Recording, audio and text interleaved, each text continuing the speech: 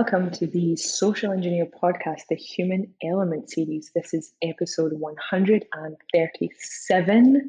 Normally, Chris would be your host, but this week it is me. I am Maxie Reynolds. I'm the technical team lead and attacker mindset expert at Social Engineer LLC.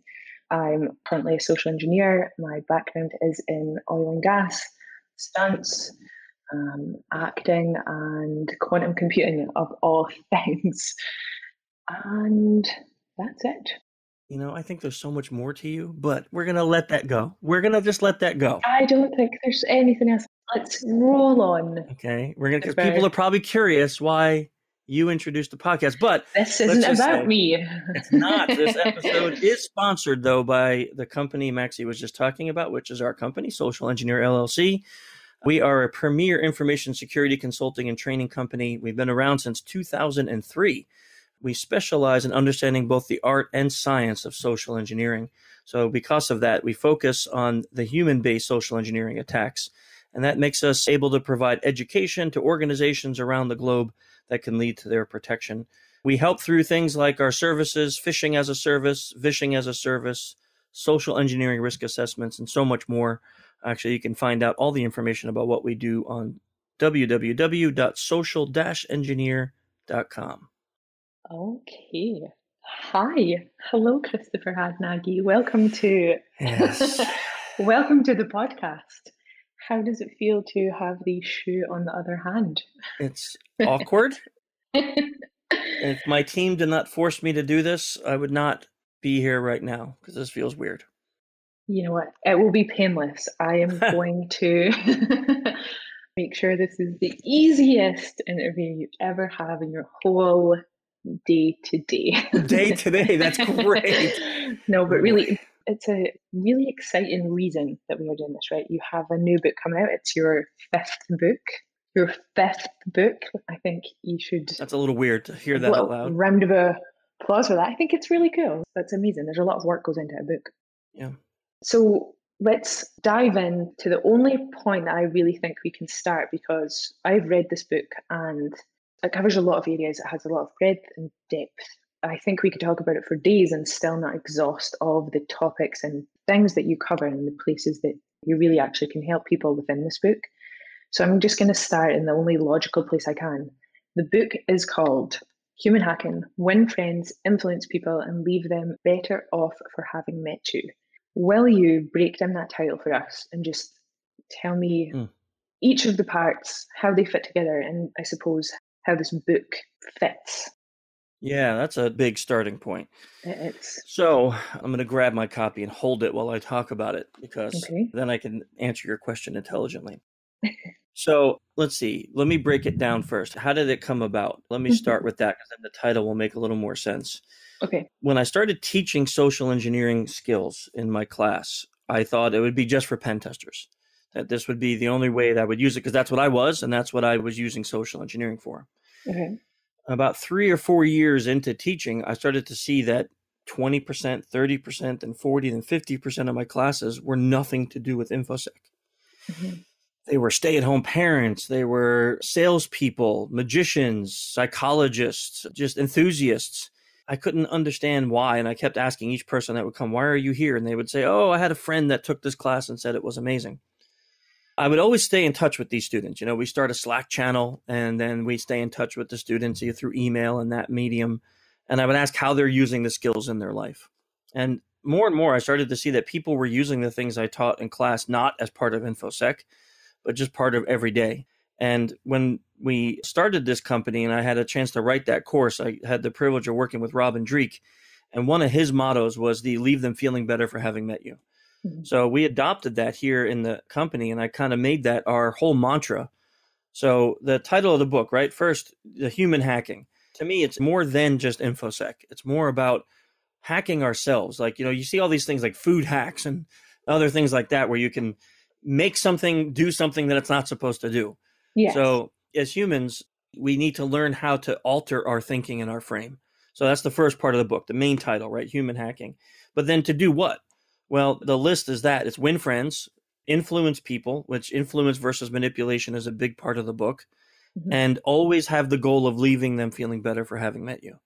So it's Okay. really like accomplishing your goals in life, but doing it in a positive way and not thinking that to hack humans that you need to always be malicious or bad or dark. Is of course that side to it, and that's inescapable. That's a big word for me. But in the book, you've definitely found a way to bring out the best side of what we do, because what we do can be dishonest. Just we as social engineers, and then Hmm. as humans, there's pro-social lying, there's influence, there's manipulation. So you've definitely found a way within that to bring, I bet, the best out in it for people. Thank you. Not at all. There's one line in the book that I really loved, and it was when you talked about basically a sort of martial art for the mind. If you remember that line, that stuck with me. And even when I read it a second time, which yes, I've read it a second time, that line really stuck out for me because as humans, there's a sort of duality, right? There's you hear your thoughts at the same time as you're thinking them. Mhm. You're not always just this one dynamic rolling thing. And your book kind of picks that apart a little bit. It takes the best of humanity, the best of thinking and thoughts, and applies it to something good. And that our company motto really does stand out in the book. Do you think that this book could be used to go the opposite direction? Do you think that that is possible with this book? Yeah, I think it's kind of like any tool that's made. You Yeah, have a company that makes these beautiful knives that are for chefs, yeah, and somebody can buy it and murder somebody with it, right? And that's not yeah. the intended purpose. So the very first pages of this book, and I know it's silly, but we did it anyway because it's a contract that I'm Yeah. hoping people will read and sign, that in your mind will commit you to using these skills positively. Because once you learn how to do these things, yeah, using them for selfish gain is easy. You can go out and pick up people that you're interested in sexually and manipulate them using these Mhm. skills. You can get people to part with, money or goods using these skills. You can get upgrades on things that may make someone else less comfortable. You can get things you want while hurting someone else's chance at keeping their employment. You can do all of that, but that would then break that last piece, which is the leaving them feeling better for having met you. And it Yeah. also breaks the core principle of the book. I really don't want to say it this way, but I'm going to anyway. Like I could boil this book down into like one page about Yeah. empathy. And that's really what it Okay. is, about empathy. It's like it's learning how to do the things that you need to do to get what you want while always remaining empathetic. And that's really, really hard. So I think the answer to your question is you can go the opposite way because that's easy. It's easy to Yes. be negative and manipulative. It's hard to get what you want and remain empathetic. So yes, first of all, I loved your analogy with the knives. I come from Scotland, where we've sold about 4 million baseball bats, but not a single ball. So I That's a great understand. example. Yes. Yeah. Okay. Wow. Yeah. Oh, interesting. So, do you think then, reductively, this comes down to empathy? But empathy, I believe, and I'm interested to hear if you do, lives on a spectrum. You can be an empath all the way back to no empathy at all. Will this book help people learn what empathy is? Well, that's a great question. That's my hope. What I Okay. hope to accomplish with it is by through example of both successes and failures on my part Hmm. and the lessons I learned from both of them, showing how when things were done empathetically, it always worked out better to my advantage and the other person. And I'm hoping that by that type of lessons that it will get across that empathy, we end the book with empathy rocks. It does. And it's Yeah. the core of making great relationships and being a great communicator. So I'm hoping that comes across. Where does empathy fit with amygdala hijacking? Mm. So, if you and I, now you're my boss, and I often, mainly sometimes, there are times when I do what you tell me. There are When times. There's a there few. are there are genuinely mistakes, there are coincidences. When we are sort of, let's say, a standoff, and I use that term lightly because I don't mean it to sound as harsh as it does, and you need to come in to talk to me, you want to leave me feeling better for having met you in that moment. Is it a conscious decision to employ empathy in that moment, especially if you are hijacked by Oh, amygdala? heck yeah. It has It to is. be. Okay. I mean, for me, especially, my standard communication profile is direct. And, you know, I think it's a fair statement to say that with every good relationship, you're going to have standoffs, as you put them, once in a while. You're going to have times where you disagree on a path that should be taken. And sure, it's easy to go, hey, I'm the boss, just obey and shut up. Mm-hmm. And that may get compliance, but it's not going to get team. It's not going to get camaraderie. It's not going to get understanding, right? Which is loyalty and understanding are way more important than just obedience and compliance, right? Eventually, if you look at this from forgetting about employee for a second, but your children, Mm-hmm. I want my kids to grow up and be responsible members of society, not just obedient kids. Yes. Because if all they know is obedient, what happens the day I'm not around? Then they don't know what to do. And then they're like that spring that just pops around everywhere, right? That's released too fast. So for me, it's a conscious decision. And I know that, you know, we've joked about this before on our Instagram Live thing, but you and I got into an argument. I mean, well, we get into arguments all the time, but one of our first ones, and it was a conscious decision for me to say, oh, wow, this is going really poorly. I need to adjust my communication method. And in doing that, we were able to fix it and joke about it now. Yes. But that was a conscious decision. Yeah. That was a conscious thing for me to say, I need to change this because we're going to end up just punching each other in the face for no reason whatsoever. Oh, yeah. One for one, straight after the Yeah. other. There would be no question. And we'd still be doing it now. Yeah. We would be on this podcast arguing about who was right in that moment. Yeah. Of course, it was me. But, So I want to just go on this sort of empathy line just a little bit longer, because if it's one of the core principles of the book, I think it begs discussion. Yeah. For me, I've always understood empathy to be you putting yourself in someone else's shoes. That's the way it was explained to me when I was younger. My mum didn't think I had a lot of empathy. That's a different podcast. But is that the same for you? Do you sit and look at it from someone else's point of view to sort of employ that empathy to bring it up to the surface, or do you do that differently?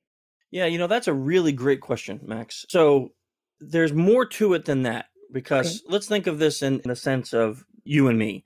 If I'm trying to empathize with you and you're having a problem with your mom, right? So you're having a problem with your mom. I may not be able to truly, fully empathize because I'm not a female and I don't have the same relationship with my mom that you have with yours. Yeah. So I can't just sit there and go, well, how would I feel if I'm Maxie? That's not enough to just say I then empathize, because I may not be able to fully do that. So it's actually putting myself in your emotional state. You know, so like, not to throw you under the bus, but I'm going to use this example because I think this was great. We were in a big team meeting once discussing something important. You said, I got to go, and you hung up and left, which was really odd. Yes. And you just left. And at first I'm like, what the heck? We're in a team meeting. People just can't leave without explaining. Found out your dad had went into a coma. Yeah. Well, at that point, this is not the time to talk to you about proper business etiquette leaving a meeting. I've never had that situation. So empathy for me goes, oh my gosh, she must be so sad, so upset, so distraught. So forget all of the business rules. What can we do to support you? What can we do to help you? That to me is more about empathy, is trying to understand what you may have been feeling at that time, so that way I can react appropriately. So let me try to sum up what you've said in two distinct categories here. There's one which is essentially you're saying it's a point in time assessment of someone else's emotional state. Yes. And the second half of that is that you look to someone's emotional state, react on it, and it becomes hierarchical, almost as if your business probably isn't as important to you as your family.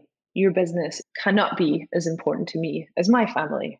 I would agree with that. So does empathy have a sort of hierarchical boundary? Yes. Or to work within? I love that. Man, you got some great questions. This is a good one.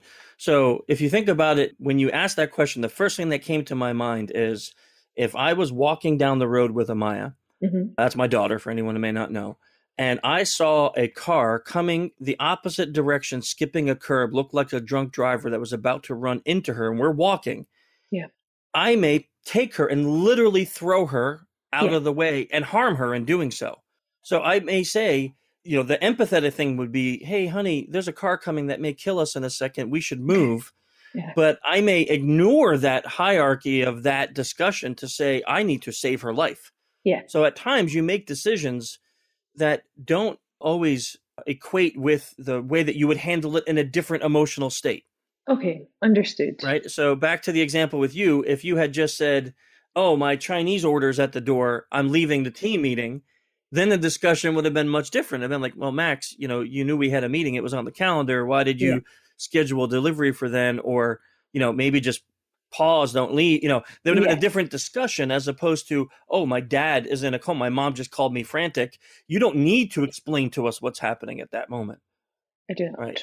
Right. So I think it's balancing the emotional state of the person with the immediate needs, and not of you, but of the situation. Yes. And then you assess that, and that should hopefully alter your response to the proper degree of emotion. And then to kind of bring it back to your original question, since we're all human, yes, we're going to be affected by our own emotions and our own amygdala hijacking, and our own emotional state will affect that, right? So that will take conscious effort, because in the previous example of when you and I argued, I was angry. Yeah. I was angry. So I had to say, oh, I need to stop and I need to calm down. And I had to physically tell myself, why are you angry? This is stupid. You need to be over it. And then I was able to move past that situation. But that took a literal physical thought to say, I need to stop the path that I'm on. What is very interesting about the example you were just talking about, again, you and I got in a fight. It was a legitimate fight towards the end of my day a long time ago. And I remember being very frustrated, very angry at you, and thinking like, no, this is not the way it should be. And I dig my heels into it. I could drill for oil. My heels go that far into the ground sometimes. But I remember feeling that I can still sort of take myself back to that emotional response that I had. And when you came in and you said to me in an email, Max, I think we should start again here. And whatever you said, there was a subtext of apology. It all dissipated instantly for me. And I find that really interesting in hindsight. In the moment, I did not find it interesting. Yeah. I thought to myself, I should have done that first, was my actual response. But in hindsight, it's really interesting because you essentially, I think, re-hijacked my amygdala. It was hijacked once, probably of my own accord, when I decided to become angry at you in that call that then turned into 1,000 emails. Yes. But then after, when you come and you said, hey, Max, we're going to start again, it cleared for me and it was instant. And that is very interesting. As humans, the effect we have on other humans with words, with one line of essentially, I am sorry. Yeah. It's interesting. I find that interesting too, because I think when we get involved in trying to understand somebody else's emotions, it can affect us. If we allow it, it can affect us very deeply. And I think if we try to understand why somebody may take a certain action, then it can also help explain something that we may not even agree with. Like, why would somebody go and do this? And now, there are some things that, even understanding them doesn't make it right. Someone being harassing or being prejudiced or being overly rude or sexist. Understanding why someone may do that doesn't make it easier to handle or make it right. But understanding why someone does that may help us to understand if this is a personality flaw or were they raised this way? Yeah. Are people this way because their parents taught them this? Were they treated poorly as a child and now they're this way? So there's so many things that when we understand where someone comes from, it may help explain why they are this way. And then it makes it less irritating, because when we don't understand that, we internalize it and we make it all about ourselves. And we say, why are you doing this to me? I don't understand this. Why are you this way to me? Yes. So that I can get on board with for the most part. But there's something else we do as humans, which is a little more narrow and a little sort of short-sighted. We have short memories, so to speak. I could hear that, let's say, Chris was raised this way, and so he reacts this way to me, and that's why he shouts at me every day forever. Whatever it was that you do. None of that's true. None of that's true, people. But if it was, and I was to still understand the root cause of it, eventually I would say, and I have, you hear people say, yes, but they're old enough to know now. They're old enough to learn now. So how do you strike that balance?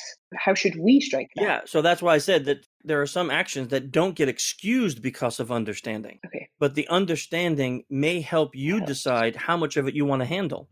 Right? Okay. So let's not use either of us as an example. Let's say that we had an employee here, which we don't, but let's say we had an employee here that came into work every day drunk, and it was affecting their ability to do the work properly. Yeah. So we talk with them, we find out that they were abused as a kid, and this is the way they handle their emotions. It's not right, it's not proper, it's affecting their life, and we feel horrible for them. That doesn't mean we just say, okay, you can stay employed here forever. It doesn't matter. You can come in drunk because we have empathy for you. There's still possibility they're going to damage our company and our clients. So we may have to relieve that person of their job here. But now when we do it, we may say, look, we can't have you anymore, but can we help you get into rehab? Yeah. Can we help find you a path that may help you with your health? Can we recommend a good therapist to you? Right. So our answer might be different than, let's say his answer was this, fake employee was, well, I'm young and I want to go out and party every night, so I'm getting drunk for fun. Now our answer may be completely different. It's like, well, your choice to go out and do drugs and party every night is affecting your work performance. You're fired. Yes. Right. So understanding the reasons, we may not excuse it. So the balance is, I think each individual has to decide, what can you handle? What can you handle and what can you not? And what does that understanding now do for you in reference to allowing or not allowing that in your life? Got it. Okay, perfect. I like that. It's an interesting way to look at it and probably helpful to a few people. I found that quite helpful there. So switching gears a little bit with getting back to the book, there are a lot of stories in the book. Yeah. I know you like to sort of release information from your magnificent mind to the world via story. I think you do enjoy that way of educating people. In the book, my selfish question is, the stories that you've told, how accurate are they to the way they unfolded in real life? Oh, that's a great question. So, the only way I can answer that is what I believe to be true, which is I told the stories as they happened in my memory. Okay. So if they're not right, I'll need somebody to tell me like, well, that's not the way it happened. But those stories, like the opening story in the book. Yeah. So this one is always great to me. So when I worked with Seth, and we'll talk about him later, when I worked with Seth, I told this story, and then he painted pictures that made it like a Hollywood movie. He did. As he painted it, I said, but actually that was really accurate because we were in a desert area and we were driving and we kept hitting these potholes because we weren't on a road. We were driving literally through the desert. And then we would see an animal, run in front of us. And he's like, well, what kind of animals are out there? I'm like, rabbits and coyotes and stuff. He's like, I don't know what it was because we had our lights off and we just had parking lights on. So, and there was all this weird brush blowing and he painted it like it's this old haunted Western or something, And when I read it, I'm like, wow, you actually captured the feeling of that event in a way that I don't think I would have captured it unless I could have verbally told the story. Okay. So that one in particular, like I always like, man, this is so great. Like you got it. And then there was a couple times where in telling a story that he wrote it and I had to go back and go, well, that actually didn't happen what you wrote there. Oh, like at one point, he said in that first story, in the first version, he said, oh, and then we pulled out this big black blanket to cover the SUV so no one can see it. I'm like, we didn't do that. And we never did that. So you got to take that out. And he's like, yeah, I forget. He's like, but it, it's like a little bit of, and I'm like, no, it didn't happen. So you have to take it out because someone like Ryan was with me. He's going to read this. And he was like, wait, dude, that didn't happen, And so I want it to be as accurate as possible. All right. Interesting. Because there are some brilliant stories in that book without giving away for those who will want to read this. So writing with someone, is it akin to sort of paint by colors? Do you fill in the sort of stencil picture and they just give it some color in places?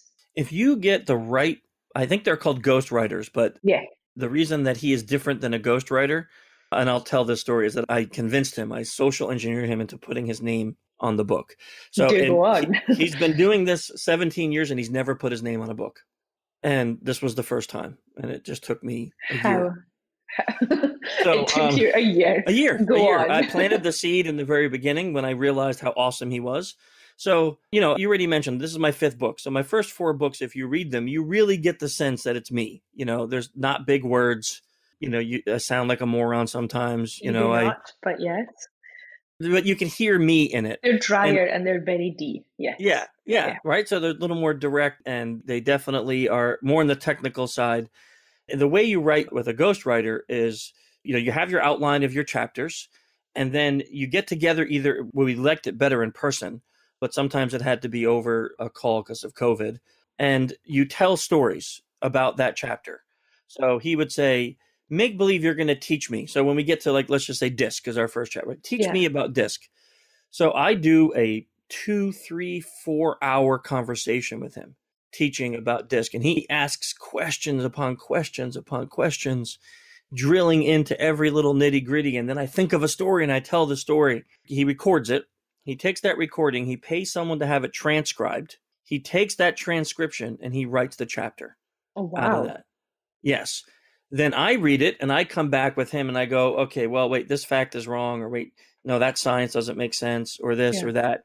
And then I send him PDFs of scientific studies that I want included in the book that prove the points of what I'm saying. Mm-hmm. He has a group of people that read those studies to make sure that I'm not full of crap, you know, so they read it and they go, I'm confused how this applies to that. And then we have a discussion, and then that chapter's done and we move on to the second chapter.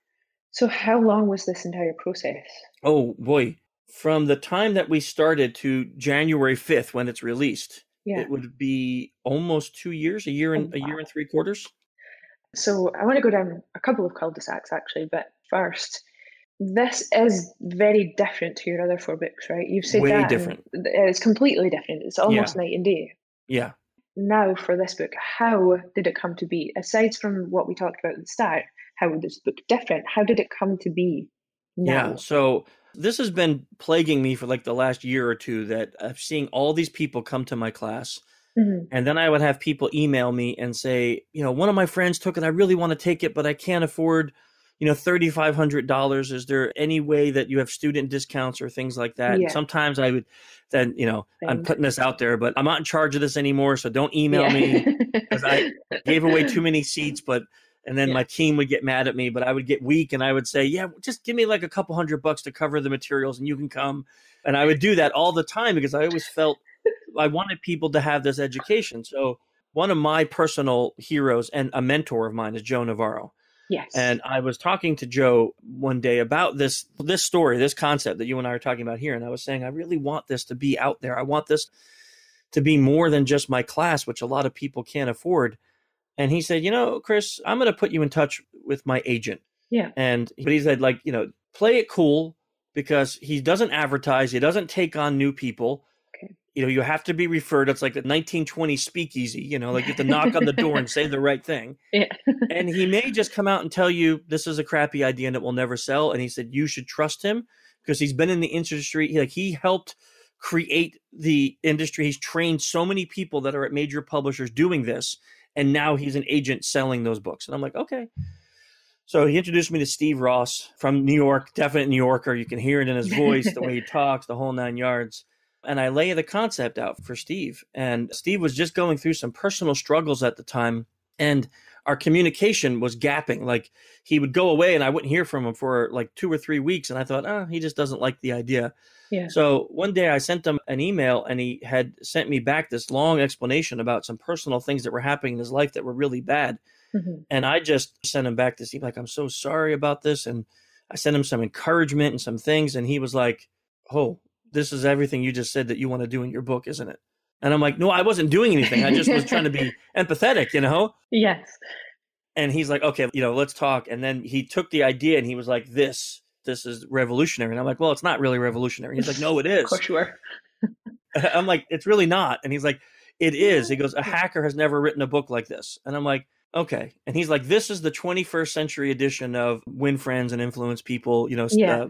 And I'm like, really? And he's like, it is. So we went and we interviewed a bunch of writers. So that's the first stage of it. We interview a bunch of writers. And unbelievably, he said to me, I have 3. The top 2 will probably say no, because they're so busy and they're so high qualified and they write all the best books that are out there today, all the New York Times bestsellers. They both said yes. Okay. And I'm like, well, now this is a problem. And he's like, this is a problem. He's like, now you have to choose who you want to work with. And I resonated with Seth. I really did. When I met Seth and we talked, like he got it right away. Yeah. And he was excited about it, the concept. And he started talking about, oh man, when we're done with this one, I can think of it. And I was like, whoa, like you're way excited. And he's not an I at all. And I'm like, this is great.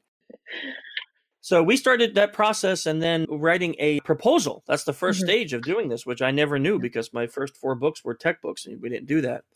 And then Steve took it and he created an auction, believe it or not, to all the main publishers. Really? Okay. And he gave them a time slot to go and do this, and bids started coming in and HarperCollins won it. That's a journey. Here we are. Seth has done a really good job. This book reads really well. And it reads in a way that is easily translatable to those who are not in our industry. Whereas your other 4 books, they have a certain amount of that quality, but you would still have to be interested in the core principles of the book and the core, the whole book. Whereas this one, it can resonate. If you're a human, you should be able to read this book and enjoy it. Yeah. That was the goal. That was the goal. And Seth did it. It was really interesting. And when you were talking there, you touched on COVID, which is a highly charged topic and a difficult one for a lot of people, no matter what side you're on.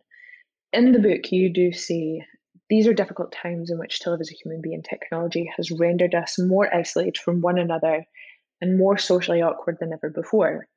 I think COVID has accelerated some, of the harder parts of those issues that we have. Can this book solve them in any way? Can it help? Okay, I'm going to say it can help. Okay. I'm reluctant to say solve because that's a big task. I think any knowledge, so whatever, let's take it out of this book for a second. Any knowledge that anyone can ever learn, the change only happens if the person applies that knowledge, right? Yeah. So knowledge is basically just information. Wisdom is the application of knowledge. So if you want to become wise, you have to apply the knowledge that you learn.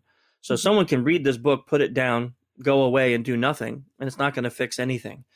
But when I look at the world situation we're in now, where we're so isolated, when you started working for me, we didn't force video meetings all the time. No. And then I realized that reading articles about the increase in depression in this country, and a lot of it being related to that many people just don't have friends and family that they're chatting with often.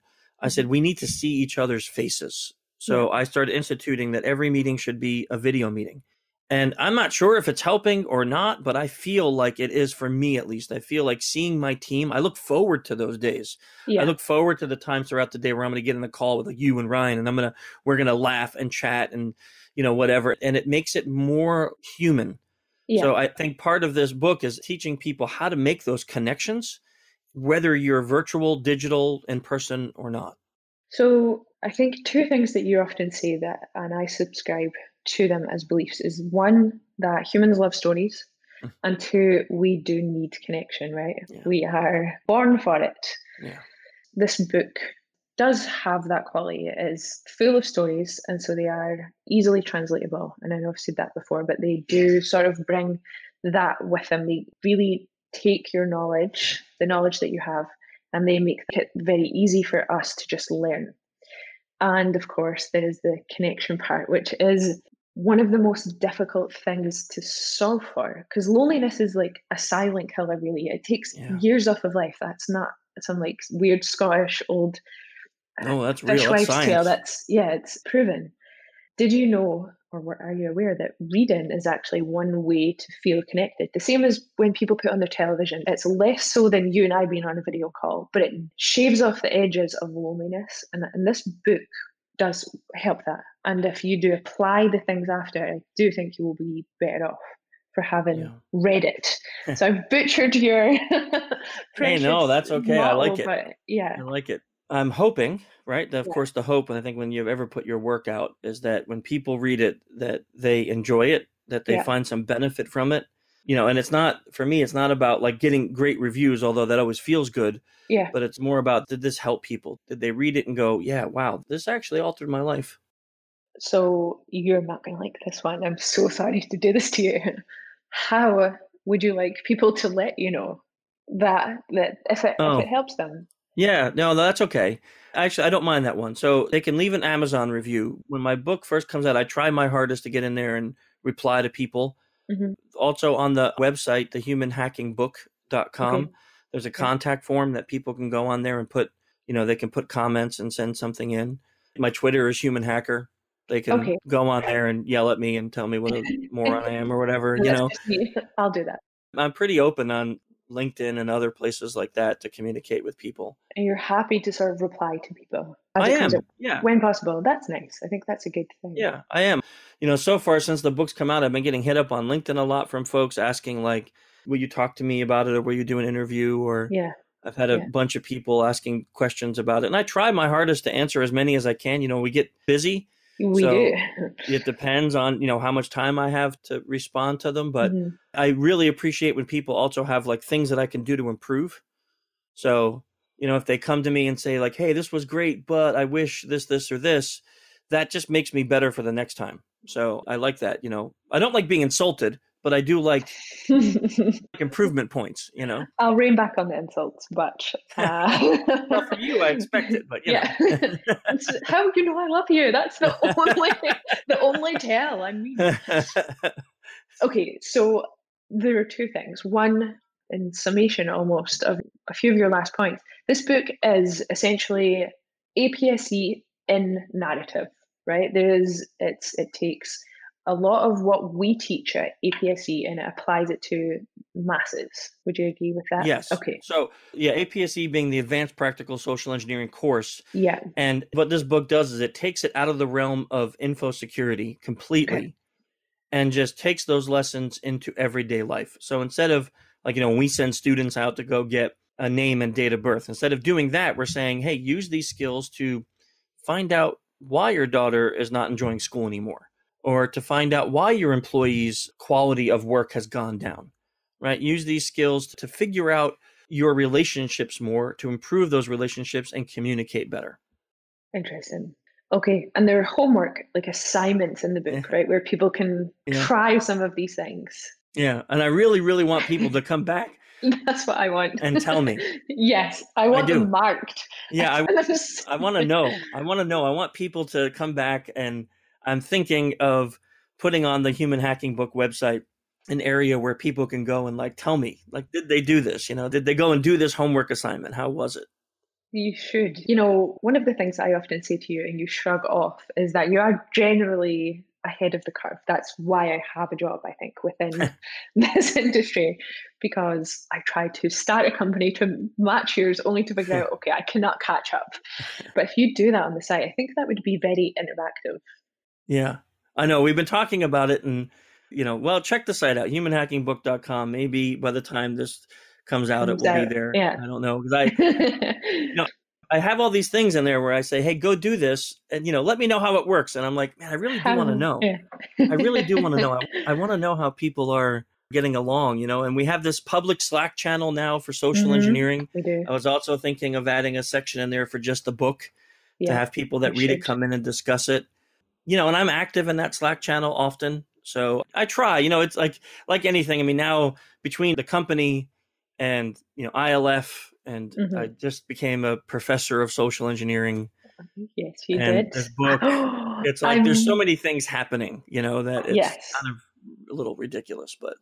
I missed a trick not introducing you as Professor Hadnagy. Although I'd like to say glad you didn't this think week. of that. Glad you didn't think of that. I have one last question before we sort of leave the contrast of APSE and the book alone. Which was harder to write, the course or the book? Which was harder to find wisdom and to have the wisdom and find ways to impart? So I'm going to say the course was harder to write, and mainly be a personal thing, because when I wrote the course, there was nothing in the world about social engineering. Okay. So I was kind of creating something from scratch. Yeah. And I had much, much less experience applying it in life. Okay. So now jump forward 11 years. And writing this book and having the stories to back it up just seemed natural to me. Because it was not only, because when I go and I figure something out for social engineering, I do try it at home. You know, Maya was little and Colin was little. I used to use reflective questioning on them all the time until they figured out how to combat me on it. I've used proper influence to get my kids and family to like want to, you know, eat the food I want or go on those places I want to go. And it may be long cons, you know, like spending time, like showing them a picture of Italy 6 months before I bring up the idea about that, you know, buying only Italian wine at home and cooking more Italian food and, you know, things like that. You know, and then eventually go, hey, you know what, we should visit that place. And then everyone's more compliant to do that. That is called the mere exposure effect. And it is a brilliant strategy. And I've been doing this for like now 11 years, you know, practicing these things. So the book has stories of like how you can get compliance from people that are close to you without manipulating them, right? Because at the end of the day, the things that I get my family to do also are fun and good for them. I'm not convincing them to do something that's going to harm them or, you know, go jump off a building or do something dangerous. It's more go to every Clutch show, not to man. I mean, that is the best thing that my family, I mean, think about this. They have a father and a husband that has introduced them to the world's best music. It is the music of this podcast. It is the music of APSE. Your soundtrack, yes. It's the soundtrack to my life. I agree with that. I mean, and now the world will know about Clutch because I write about Neil in my book. You do? Is that okay? I mentioned him a couple times. So, what's your favorite mention of our illustrious Neil? Well, you know, I think to me, there's a couple things. So in the thanks, the acknowledgements, because of what he's done for the ILF, he's a tremendous force for good. He really is. Know? And then for me personally, just getting him to read the book and then inside, let me see, where is it? There's this page that says more praise for human hacking. And I have this beautiful quote, right? Human hacking is not about deception. It's about honesty. And the simple practice of honesty can be applied to any situation, anywhere, by anyone for the betterment of all. Neil Fallon, lead singer of Clutch. I mean, come on. I get goosebumps reading that. Yeah, but that man's like a poet. He is. He's a lyrical genius. Poet. He really is. He is a lyrical genius. I should not have brought Clutch up. I don't know why. I think this is derailed now. I'll never get you back. We are going to switch gears. No, chanting Neil. Fallon. Anyway, let's return to the topic at hand. Clutch. No. I meant my book. Yes, forgot about that. Yes. How could we socially engineer Clutch to, I don't know, come work with us? We should put a Clutch show on outside one of our next clients. The next break we do, have like a Clutch impromptu show. Get everybody outside. I actually talked to them about that. I wanted them to play a human hacking conference, but they don't play conferences. How? So what we did decide, though, is that I can work with their agent to have a live show in a city that we could sell, and it would just may coincide with our conference, and then the conference may include a ticket to the show. I have a different possibility for you here, a different potential solution. But let's call it like HHP, Human Hacking Party, because I bet they play parties. I mean, you know, they're kind of a big band. You know, they play like Ozfest and Knotfest and things HHF, like that. Perfect. Yeah. Done. We'll see you in 2021 for Clutch. 2022. 2021 is, remember, virtual. They can do it virtually. Can they? Doesn't they matter. can. Yeah, they're doing a show. This is devolved because I brought up Clutch. You did. You ruined it. I'm going to go on a whole different route. What if we do some sort of quick fire questions where I ask the question quickly, but you probably talk a little longer, but you won't. So what's your favorite story? You won't. Don't try. Don't do it. My favorite story. Within the book, yeah. My favorite story is the one about Amaya noticing the woman on the side of the road who was showing extreme sadness and forcing me to turn around, stop, and then her going and comforting. Because for me, that story has a few different pieces of information that make it the best for me. Mm-hmm. First, as a dad, seeing your kids make application to things that you've taught them and show that level of empathy, I don't know if any dad can be prouder. Like, that's just the best thing ever. Yeah. And then seeing that one thing can have an effect on her life, the way that she acts for the rest of her life. is also a big thing. And then that we left someone, a total stranger, we left them just feeling better for that moment. Yeah. That kind of, to me, signifies everything that this book is about. So to me, that's my favorite story. Interesting. Sort of diving into that a little bit. Do you think that there's a stage in adolescence where we as humans have or display less empathy? Oh, and yeah. I ask with teenagers. Yeah. Okay, so you do feel that, because there are stages, and I think the younger they are within just the adolescent period, not as children. Children display great amounts of empathy. Yeah. But children are also selfish in the sense of when I want food or when I want sleep or when I want comfort, I'm going to cry until you give it to me, right? But they're taught empathy from their parents. They're taught compassion. But children also don't, like, let's say toddlers and children don't, they're colorblind. They're gender blind. They don't care who you are. They'll comfort you. Then we hit teenage stage, and there is a moment where we're figuring out our life, what we're going to do. And there's a lot of self-awareness as well as self-esteem issues. Yeah. And being self-absorbed, right? What I want is the most important thing in the world. I don't think I agree with that, but yes. Do you think that reading this book as a teenager would have helped you, would help, say, your daughter or anyone else's? That's a great question. Wow. I think I can answer it the same way, because if I look at myself, you said, would it have saved me? I was not a great teenager. So I was abusing alcohol and drugs, and I was violent. Yep. So I think it comes back to the same answer I said before, is that would I have applied the knowledge if I read it? I don't know. So I don't know if I would have.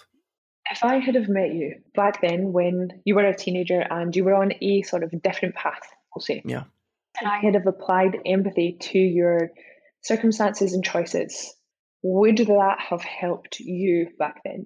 Yeah, I had a couple circumstances. I had a couple friends. I had one, Neville Miller. He applied so much empathy and time with me. He took me under his wing. He taught me so many things. Man was a literal genius, and he just taught me things that had nothing to do with life, but just how to grow roses, how to make essential oils, how to play a piano, how to do math. The guy was amazing. He taught me. He's the one who taught me to play chess. It didn't at that moment. Yes. Okay. So at that moment, it kept me out of trouble. He kept me focused on something more positive. And now as an adult, I reflect on that and think about, man, he may have saved my life at that time. Now, at that moment, it didn't adjust everything about me. It didn't make me less violent and more empathetic, for like right away. Yeah. But it gave me a life experience that I think I wouldn't trade in for anything. I wouldn't trade it in. I think that's very nicely said. And I don't want to say anything else. I don't want to detract much from that. I think that's really nice. So then, in summation, would you say that it is equally as nice to be the recipient of empathy as it is to feel it? And how do you know that you are receiving empathy and not just good nature? Or is there a difference? Great questions. Okay, so there's a principle that says there's more happiness in giving than in receiving. Yeah. Science, recently, there was a study I was just reading, has proven that. Okay.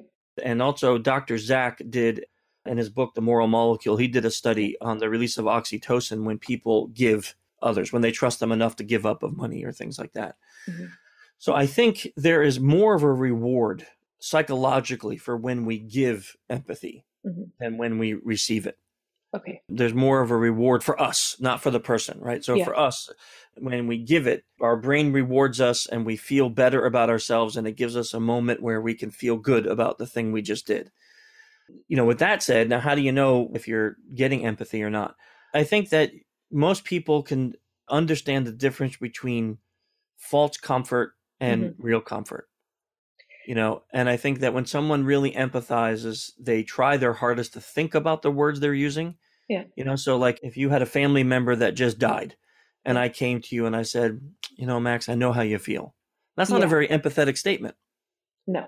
That's not. Even so, even if, like, let's say it was your grandma and my grandma died, just because my grandma died and your grandma doesn't mean I understand how you feel, right? We're two different people with different emotional makeups, with two different relationships.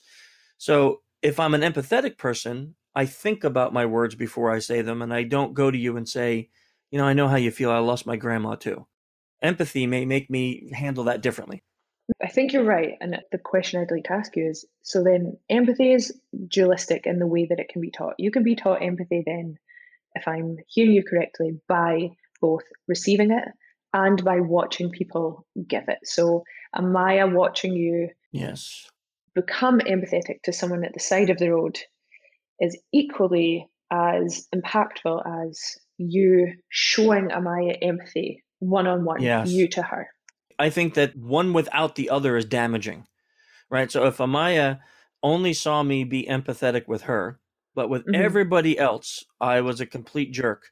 Yeah. She may then internalize that, let's say as a very young toddler or something, and think she's the only one who deserves my empathy. Yeah. Right. So that may make her not an empathetic person. It may make her very selfish, right? Yeah. It may make her very feel privileged almost. So if she sees me treating her good and then treating her friends good and then treating other people good and treating strangers good, then she goes, oh, wow, this is the way we're supposed to be. So I think it's a dual lesson that they go hand in hand, and if one without the other is not helpful. Nicely said. I think we've covered quite a lot, and we've talked about empathy to a sort of a large degree in this, but I don't think that strays too far away from how it's covered in your book. No, I'm excited actually that this was a good conversation, and hopefully we'll get people excited about reading it. So I promise, last question, what is it exactly, and I know we've touched on empathy, what exactly is it you want people to walk away with after they've read this book? Yeah. I want them to walk away with the understanding that, we live in a world right now, everything's digital, and we've kind of lost some of our ability to communicate in a way that is healthy for each other. We debate stupid things on the internet. The social media has empowered people to say the most horrible things to other humans that most of us would never say in person. We would never say these things face to face, but the anonymity of the internet has made it so we can threaten people. We could be sexist. We could be prejudiced. We could be all sorts of horrible things with empowerment, and then find groups that support us in these things. And my hope is that if people read this and they apply some of this, is that we can learn there's a better way to communicate. Yeah. And that if we communicate in that way, the effect that it can have on us, our families, and our immediate circles could be life altering. I don't want the hope to be that this book is here to change the world. Let's change my family. You change your family. And if everyone that reads it focuses on changing their family, then every family makes up a community. And if we can change communities, then maybe we can make adjustments in how we communicate. So my hope is that people that read it will learn how to communicate better. And, look, I wrote this stuff, I practice this stuff, but I fail at it all the time. So, one of the things I want people to realize too is that it's not like you're going to read this and you're never going to mess up again. It's going to happen. Emotions are going to hijack you. You're going to mess up, but pick yourself back up, keep at this. None of us are perfect, but being an empathetic, compassionate, emotional communicator, we can make a change, and we can win friends and influence people and leave everyone better off for having met us. Perfect. Thank you. That was nicely said. Look at you. You didn't want to do this interview. Wow. But, well, first of all, yes, no, that was lovely. And second of all, even though this is your podcast, you do not escape the what's your favorite book? What book should we read question? And I hope you are prepared for that. Yeah. So, I'm reading a couple books right now. None of them will probably be really great for this podcast, but I'm reading a book by Robert Hare called Without Conscience. It's about psychopaths and understanding the psychopathic mind. Joe Navarro turned me on to that. I'm reading this book called Anti-Fragile. Good book. Yeah, it is a great book, and it makes your mind work. Yes, it does. In a way, like I've not have thought this deeply about things in a long time, and it's like hurting a little bit. Yeah. And then the book that I'm looking at that is always on my desk, which I'm not reading, but it's always on my desk, is Joe Navarro's The Dictionary of Body Language. I see you look at that quite often, actually, in our meetings. Yeah, it's always open. I make notes in it. This is like a reference Bible for me. It's like, I'm watching something or at a team meeting, and I'll see someone do something, and I'll just flip to the page and be like, okay, what do I need to know about this here? I mean, honestly, the one book that will never leave my desk will be this book. This one. Yeah. It's a reference book, and I love this thing. So those are the three I'm focusing on right now. Good stuff.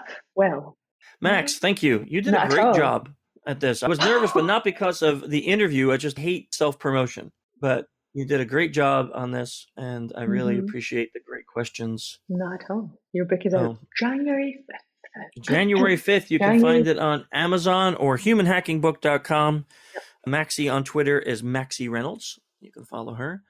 Yeah. I am Human Hacker. Our corporate is SOC Engineer Inc. And everything to do with SE Village is SE Village on Twitter, which you can find that at humanhackingconference.com. We just released that our conference has a virtual component, which is much safer now due to COVID. Most of our classes are going to be taught virtually, so check that out at humanhackingconference.com. Social-engineer.org is where the newsletter, podcast, and all the other fun stuff is, and social-engineer.com is our corporate site. Please check out innocentlivesfoundation.org for the work we're doing there. And give a shout out to Clutch. They're our music for the podcast and happen to be the best rock and roll band on the planet Earth. So until next month. Yep. Don't forget, guys, this is a series, the Human Hacker series. And in a couple of weeks, we'll be releasing our security awareness series of a brand new podcast. Yes. It's going to be fun. Until that's all right, though. Well, you're involved in the Human Hacking series. I should be involved. You are in my heart. Now, until next month. The empathy. Until next month. Bye. See ya.